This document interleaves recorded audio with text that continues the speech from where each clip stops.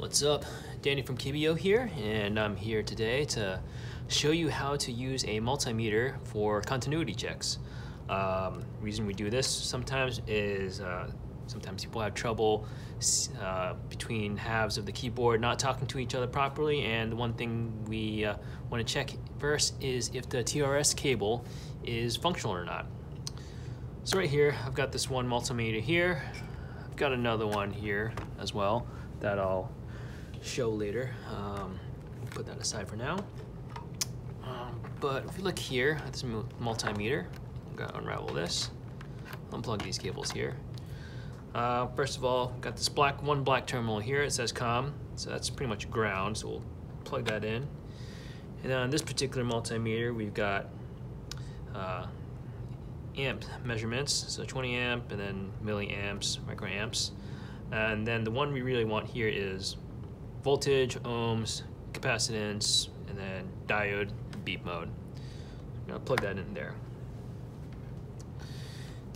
Now, the mode that we want to use for continuity checks is the beep mode. Not all multimeters will have a beep mode. Some will just be a diode mode, or failing that, if there's no diode mode or beep mode, you can use a resistance check.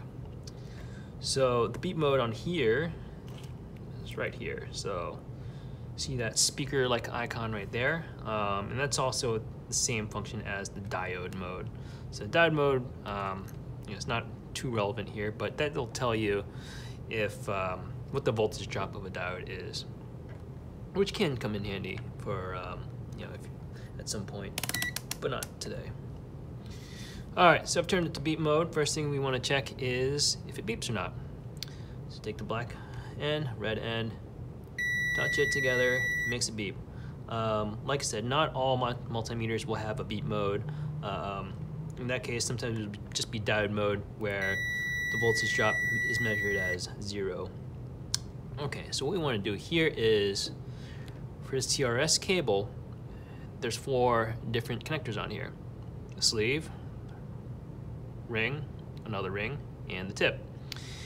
And between both halves of this cable, the sleeves are connected together. This ring is connected together with the other ring. This ring here is connected to the other ring, and then this tip is connected with the other tip.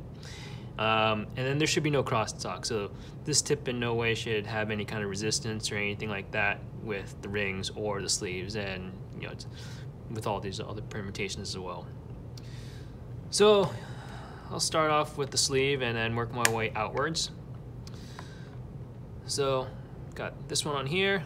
I'm going to test the sleeves on both. It works out fine. And then from there, while I'm keeping this lead on the left sleeve, I'm going to test the right ring and the right tip. Make sure there's no crosstalk. So the sleeve's been tested. Now we're going to test the first ring. That checks out. Alright, doesn't work for the tip, which is expected, which we don't want. On to the next ring. Makes a beep. Check the tip. Alright. And then here we're going to check both tips. So that works. So this cable theoretically should work fine when we're doing our split keyboard. If you don't have a beep mode or a diode mode, you can just set it to one of the resistance modes. Here I've set it to 2K. Right here on my multimeter it says .0L. Basically that's just equivalent to infinity for this particular model. I think some other models still show a different indicator to indicate infinite resistance or like no reading of some sort. So the first thing I want to check is, I always want to check what happens when I connect these two together.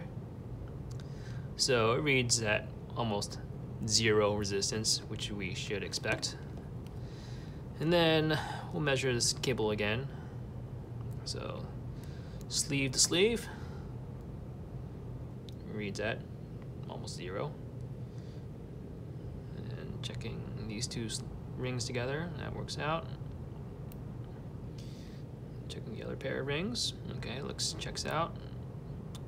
And then checking the tips. So 0 resistance between everything.